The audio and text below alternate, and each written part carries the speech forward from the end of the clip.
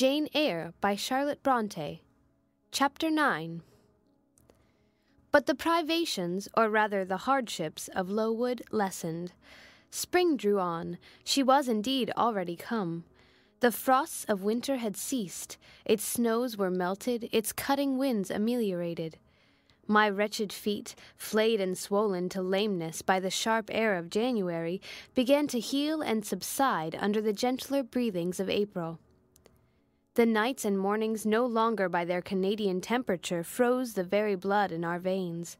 We could now endure the play hour passed in the garden. Sometimes, on a sunny day, it began even to be pleasant and genial, and a greenness grew over those brown beds, which, freshening daily, suggested the thought that hope traversed them at night, and left each morning brighter traces of her steps. Flowers peeped out amongst the leaves. Snowdrops, crocuses, purple auriculas, and golden-eyed pansies. On Thursday afternoons, half-holidays, we now took walks, and found still sweeter flowers opening by the wayside under the hedges. I discovered, too, that a great pleasure, an enjoyment which the horizon only bounded, lay all outside the high and spike-guarded walls of our garden. This pleasure consisted in prospect of noble summits girdling a great hill hollow, rich in verdure and shadow, in a bright beck full of dark stones and sparkling eddies. How different had this scene looked when I viewed it laid out beneath the iron sky of winter, stiffened in frost, shrouded with snow, when mists as chill as death wandered to the impulse of east winds along the purple peaks, and rolled down Ing and home till they blended with the frozen fog of the beck. That beck itself was then a torrent, turbid and curbless. It tore asunder the wood, and sent a raving sound through the air, often thickened with wild rain or whirling sleet. And for the forest on its banks, that showed only ranks of skeletons. April advanced to May. A bright, serene May it was. Days of blue sky, placid sunshine, and soft western or southern gales filled up its duration. And now vegetation matured with vigor. Lowood shook loose its tresses. It became all green, all flowery. Its great elm, ash, and oak skeletons were restored to majestic life. Woodland plants sprang up profusely in its recesses. Unnumbered varieties of moss filled its hollows, and it made a strange ground sunshine out of the wealth of its wild primrose plants. I have seen their pale gold gleam in overshadowed spots like scatterings of the sweetest luster. All this I enjoyed often and fully, free, unwatched, and almost alone. For this unwonted liberty and pleasure there was a cause, to which it now becomes my task to advert. Have I not described a pleasant sight for a dwelling, when I speak of it as bosomed in hill and wood, and rising from the verge of a stream? Assuredly pleasant enough, but whether healthy or not is another question. That forest dell, where Lowood lay, was the cradle of fog and fog-bred pestilence, which, quickening with the quickening spring, crept into the orphan asylum, breathed typhus through its crowded schoolroom and dormitory, and, ere May arrived, transformed the seminary into an hospital. Semi-starvation and neglected colds had predisposed most of the pupils to receive infection. 45 out of the 80 girls lay ill at one time. Classes were broken up, rules relaxed. The few who continued well were allowed almost unlimited license, because the medical attendant insisted on the necessity of frequent exercise to keep them in health, and had it been otherwise, no one had leisure to watch or restrain them. Miss Temple's whole attention was absorbed by the patients. She lived in the sick room, never quitting it except to snatch a few hours' rest at night.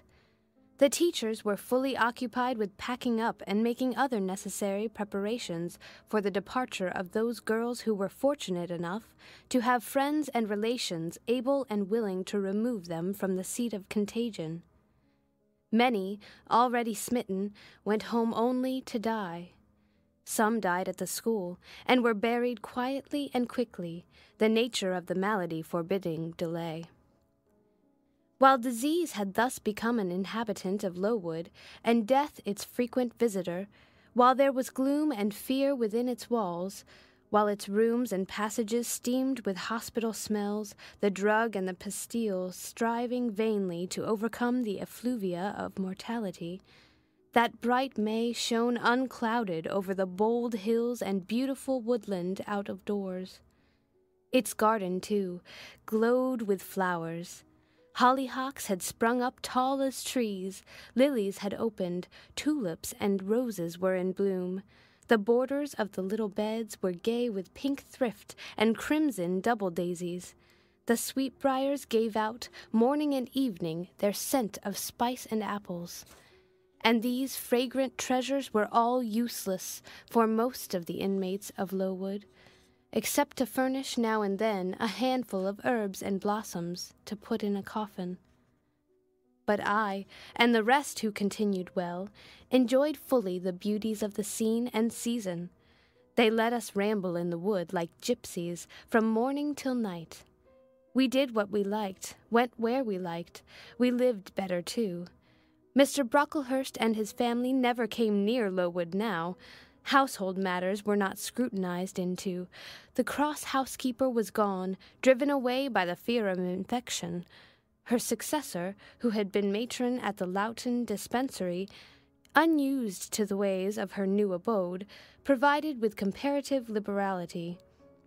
Besides, there were fewer to feed. The sick could eat little. Our breakfast basins were better filled.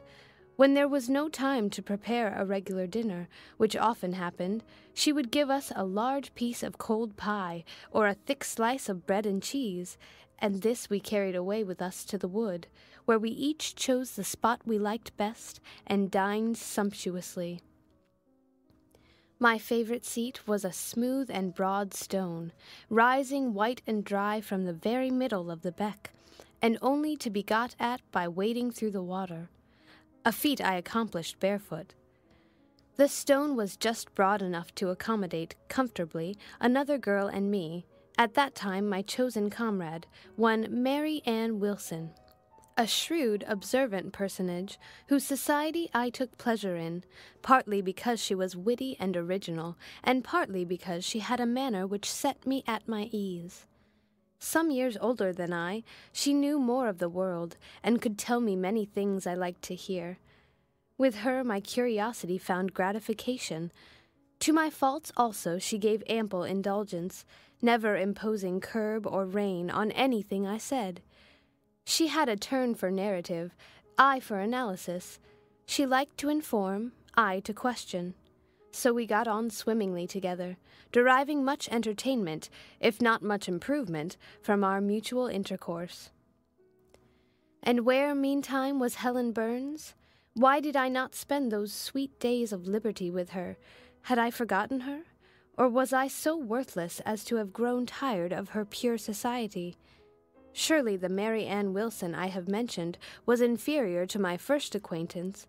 She could only tell me amusing stories, and reciprocate any racy and pungent gossip I chose to indulge in, while, if I have spoken truth of Helen, she was qualified to give those who enjoyed the privilege of her converse a taste of far higher things.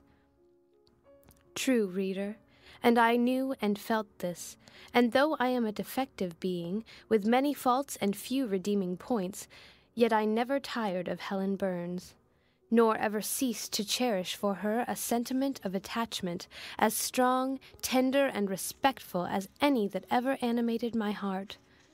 How could it be otherwise, when Helen, at all times and under all circumstances, evinced for me a quiet and faithful friendship, which ill humor never soured, nor irritation never troubled? But Helen was ill at present. For some weeks she had been removed from my sight to I knew not what room upstairs. She was not, I was told, in the hospital portion of the house with the fever patients, for her complaint was consumption, not typhus, and by consumption I, in my ignorance, understood something mild, which time and care would be sure to alleviate. I was confirmed in this idea by the fact of her once or twice coming downstairs on very warm, sunny afternoons, and being taken by Miss Temple into the garden. But on these occasions I was not allowed to go and speak to her. I only saw her from the schoolroom window, and then not distinctly, for she was much wrapped up, and sat at a distance under the veranda. One evening, in the beginning of June, I had stayed out very late with Mary Ann in the wood. We had, as usual, separated ourselves from the others, and had wandered far, so far that we lost our way, and had to ask it at a lonely cottage, where a man and woman lived, who looked after a herd of half-wild swine that fed on the mast in the wood. When we got back, it was after moonrise. A pony which we knew to be the surgeon's was standing at the garden door. Mary Ann remarked that she supposed someone must be very ill, as Mr. Bates had been sent for at that time of the evening. She went into the house. I stayed behind a few minutes to plant in my garden a handful of roots I had dug up in the forest, and which I feared would wither if I left them till morning. This done, I lingered yet a little longer. The flowers smelt so sweet as the dew fell. It was such a pleasant evening, so serene, so warm. The still glowing west promised so fairly another fine day on the morrow. The moon rose with such majesty in the grave east. I was noting these things and enjoying them as a child might, when it entered my mind as it had never done before. How sad to be lying now on a sick bed, and to be in danger of dying. This world is pleasant. It would be dreary to be called from it, and to have to go who knows where. And then my mind made its first earnest effort to comprehend what had been infused into it concerning heaven and hell, and for the first time it recoiled, baffled, and for the first time, glancing behind on each side and before it, it saw all round an unfathomed gulf. It felt the one point where it stood, the present. All the rest was formless cloud and vacant depth, and it shuddered at the thought of tottering and plunging amid that chaos. While pondering this new idea, I heard the front door open. Mr. Bates came out, and with him was a nurse. After she had seen him mount his horse and depart, she was about to close the door, but I ran up to her. "How is Helen Burns?" "Very poorly," was the answer. "Is it her Mr. Bates has been to see?" "Yes." "And what does he say about her?" "He says she'll not be here long." This phrase, uttering in my hearing yesterday, would have only conveyed the notion that she was about to be removed to Northumberland, her own home. I should not have suspected that it meant she was dying, but I knew instantly now. It opened clear on my comprehension that Helen Burns was numbering her last days in this world, and that she was going to be taken to the region of spirits, if such region there were. I experienced a shock of horror, then a strong thrill of grief, then a desire, a necessity to see her, and I asked in what room she lay. "She is in Miss Temple's room," said the nurse. "May I go up and speak to her?" "Oh, no, child, it is not likely, and now it is time for you to come in. You'll catch the fever if you stop out when the dew is falling." The nurse closed the front door. I went in by the side entrance, which led to the schoolroom. I was just in time. It was 9 o'clock, and Miss Miller was calling the pupils to go to bed. It might be 2 hours later, probably near 11, when I, not having been able to fall asleep, and deeming from the perfect silence of the dormitory that my companions were all wrapped in profound repose, rose softly, put on my frock over my night-dress, and, without shoes, crept from the apartment and set off in quest of Miss Temple's room. It was quite at the other end of the house, but I knew my way, and the light of the unclouded summer moon, entering here and there at passage windows, enabled me to find it without difficulty. An odor of camphor and burnt vinegar warned me when I came near the fever room, and I passed its door quickly, fearful lest the nurse who sat up all night should hear me. I dreaded being discovered and sent back, for I must see Helen. I must embrace her before she died. I must give her one last kiss, exchange with her one last word. Having descended a staircase, traversed a portion of the house below, and succeeded in opening and shutting, without noise, 2 doors, I reached another flight of steps.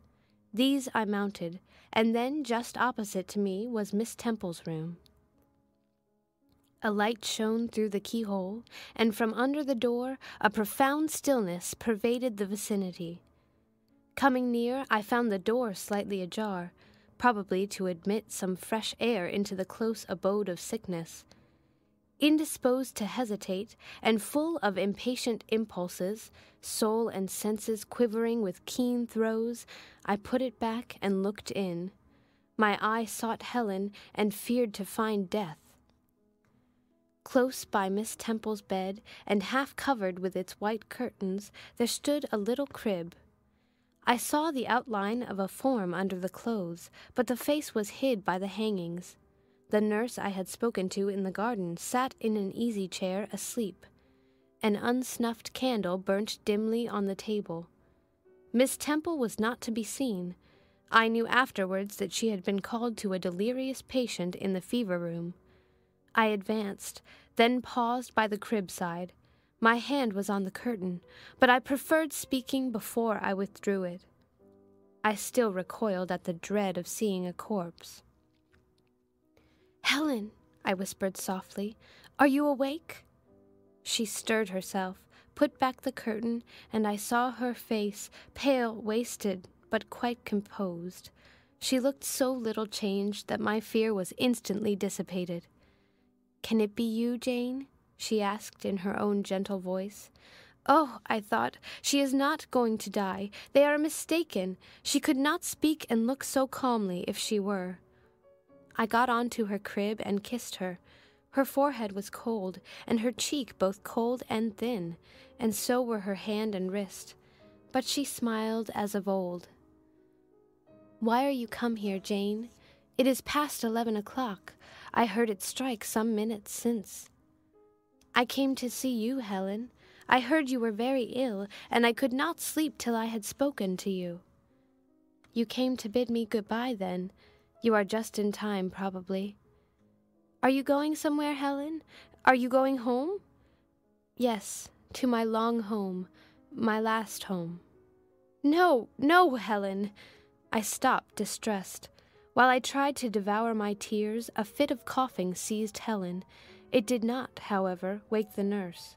When it was over, she lay some minutes exhausted. Then she whispered, "Jane, your little feet are bare. Lie down and cover yourself with my quilt." I did so. She put her arm over me, and I nestled close to her. After a long silence, she resumed, still whispering, "I am very happy, Jane, and when you hear that I am dead, you must be sure and not grieve. There is nothing to grieve about. We all must die one day, and the illness which is removing me is not painful. It is gentle and gradual. My mind is at rest. I leave no one to regret me much. I have only a father, and he is lately married and will not miss me. By dying young, I shall escape great sufferings. I had not qualities or talents to make my way very well in the world. I should have been continually at fault. But where are you going to, Helen? Can you see? Do you know?"